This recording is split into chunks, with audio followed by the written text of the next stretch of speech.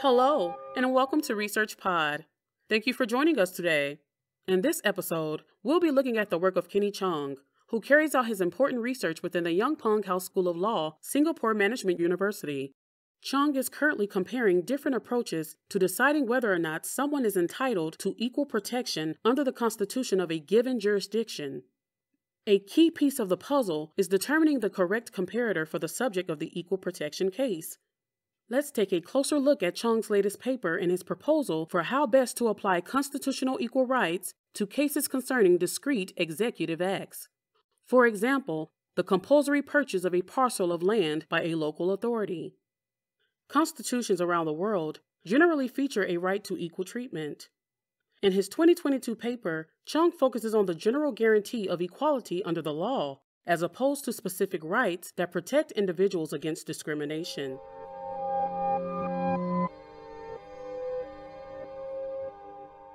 General equality rights can seem quite straightforward, but treating someone equally can become complicated when we apply the concept of equality to a specific government decision. Indeed, how do we decide if a person has been treated equally in relation to a particular government decision? To what or to whom do we compare them?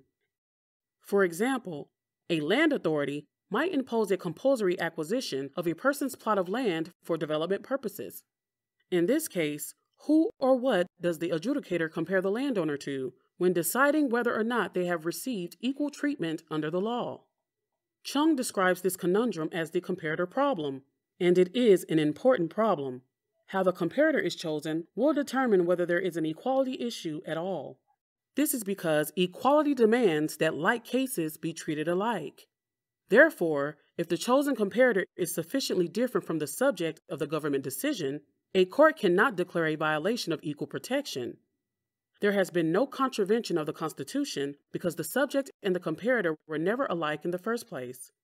To come back to the example of compulsory land purchase, the subject of the order could mount a challenge on equal protection grounds if other adjacent plots had not been selected for compulsory purchase. The problem is that a range of possible comparators could be used when examining actions such as this for contraventions of constitutional equality. For example, proximity to main roads or market value of the plots. In the case of geographical location, different plots will be in different specific geographical locations, and so, on this basis, could not be a case of comparing like with like.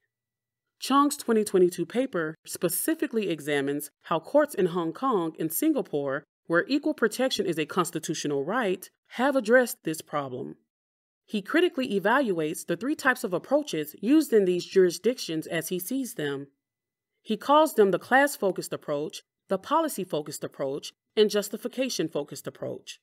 The class-focused approach hinges on whether the subjects being compared belong to the same class or different classes, as defined by the court. The policy-focused approach hinges on whether the treatment deviates from the moral requirements of equality in the specific administrative context. Finally, the justification-focused approach hinges on whether the alleged difference in treatment can be justified. Let's take a high-level view of the three different approaches along with Chng's arguments for or against each. As Chng mentions, the class-focused approach requires a court to decide whether equal protection applies by first deciding whether the subjects being compared are in the same or different classes. If the judge decides that the subjects are in the same class, they will have equal protection under the Constitution in case of differential treatment. This differential treatment then needs to be justified as rational or proportionate. While the class-focused approach is clearly based on the fundamental principle of constitutional equality that like should be treated alike, Chng goes on to highlight some drawbacks of this approach. Firstly, the court is left with little direction as to how to choose a suitable comparator for the subject of the case, opening up the risk of arbitrary reasoning. This point leads Chng onto his second criticism. Without this guidance on how to choose a suitable comparator, the court can incorporate implicit ideas about what kind of differential treatment can be justified when making its decision. Finally, Chng argues that this approach might better openly incorporate value judgments about the definition of equal treatment in each case rather than allow the court to imply them covertly. Similarly, the policy-focused approach also involves a two-step decision process.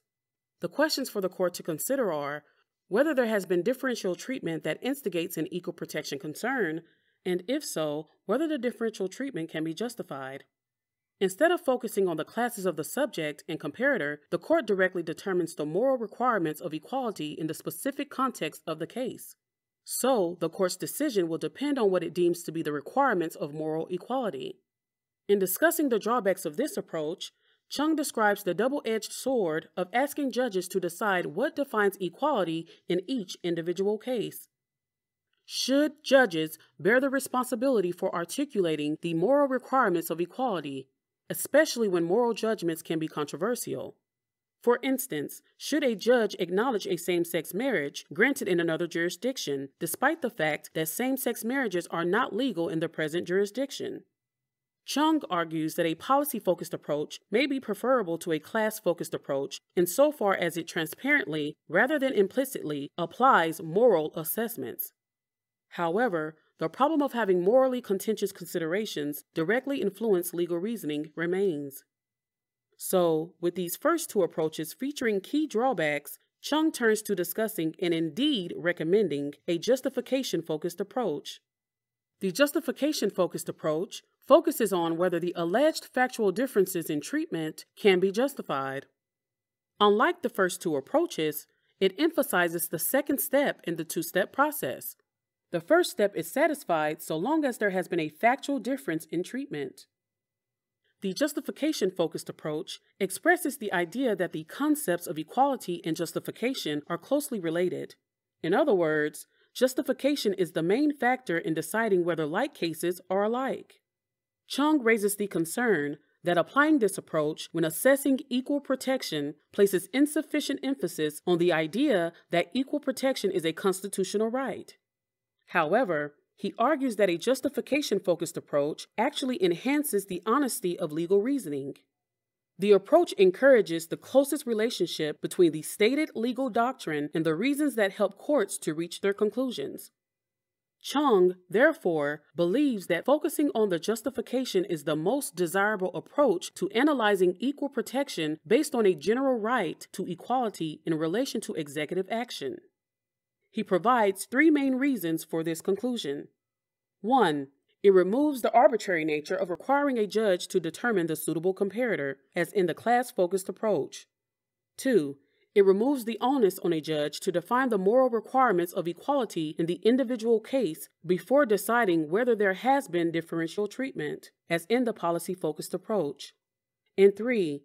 It requires judges to openly declare rather than simply imply their reasoning for a decision in relation to a particular legal doctrine. Professor Chng adds, I hope that my research here will go some way towards untangling these difficult and fascinating legal puzzles that have emerged as courts have grappled with the issue of how equality applies to various concrete situations. Chng's paper may be most relevant to common law jurisdictions with generalized equal protection guarantees in their constitutions. However, the ideas might also be of use to courts in any jurisdiction that seek to apply constitutional equality guarantees to executive action. We can also look forward to future research delving deeper into the question of how to rationalize the relationship between constitutional equality and administrative law. For now, don't forget to check out the links to the original research papers linked in the notes for this episode, and stay subscribed to ResearchPod for all the latest research. Thanks for listening. See you again soon.